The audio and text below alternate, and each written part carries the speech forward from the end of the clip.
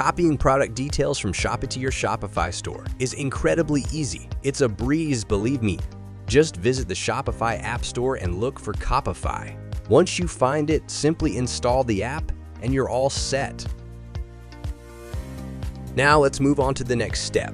We need to find an Shopee product that we want to copy. For this example, let's use this particular product. Simply copy the product link and head over to your Shopify dashboard, click on Import Products, and make sure to select Shopee as the source. Then, just paste the product link in the designated field and click Import.